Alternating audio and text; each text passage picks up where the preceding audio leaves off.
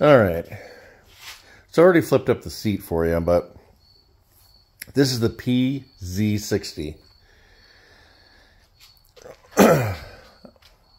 So basically what you got to do is you got to flip up the seat like I've already done. So you can get access to underneath the seat. And here's the belt tensioner for your blades.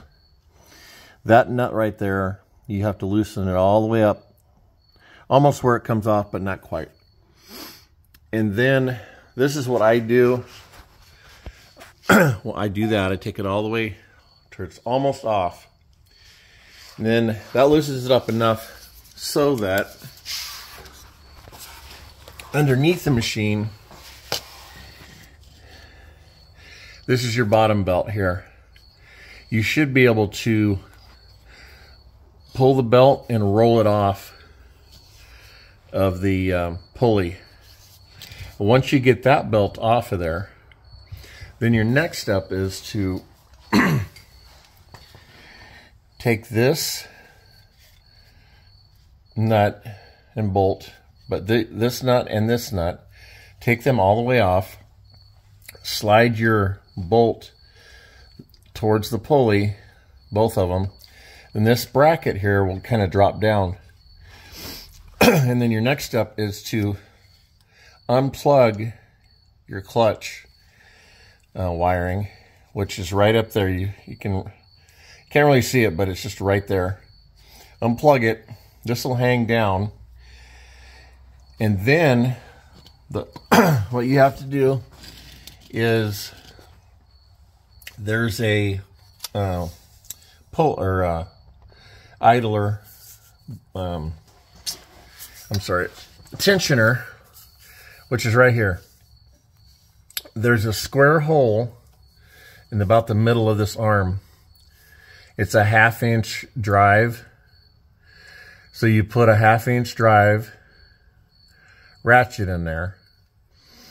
And then it's best to have two guys, but if it's just you, then put the 1/2 inch drive in there, and then basically what you're gonna do is you're gonna pull it towards the back of the machine and then wedge it. And so then that way this belt here will be loose, and then you can kind of roll it off. And then what it does is it goes from the back of the motor, the up top, and then it goes around the belt tensioner, and then it goes around. There's two pulleys. Let's see if I can video this where you can see it. Let's see here. It's kind of dark over there. Let me see. Okay, there it is. So it goes around that pulley, which is one of your hydraulic motors. Then it snakes its way straight across to the other pulley, which is right there, and then back to the top pulley on the motor. But once you loosen this belt tensioner, which is, you know, putting that 1/2 inch drive in there and then just ratcheting it up, and what I do is I just wedge it up against something that loosens it up enough, and then you can roll the belt off of either. The tensioner seems to work the best. And then when you go to put the new one on, you have to basically do the reverse. So you slide it in here, and then you'll basically slide it from this side here,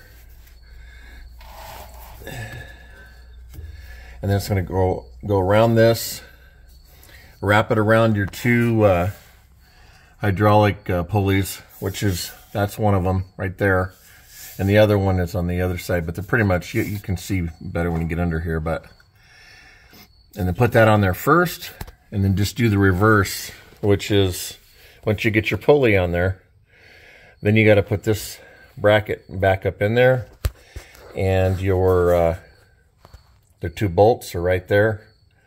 They've got square heads on them, so they fit up in this bracket here. And then tighten your nuts back up. Plug this wiring back in for your clutch, and then once you get that in there, and then you basically this pulley here, or the belt, bottom belt, is going to you just got to roll this back on there, and then you're going to go to the very top.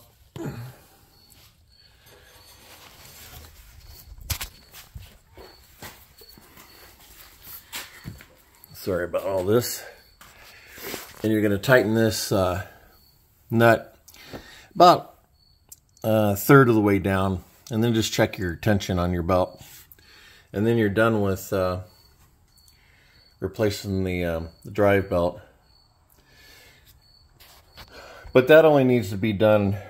I've had this machine either 6 or 7 years, and I've had to do it one time. So, but hopefully that helps you guys. All right, thanks for watching.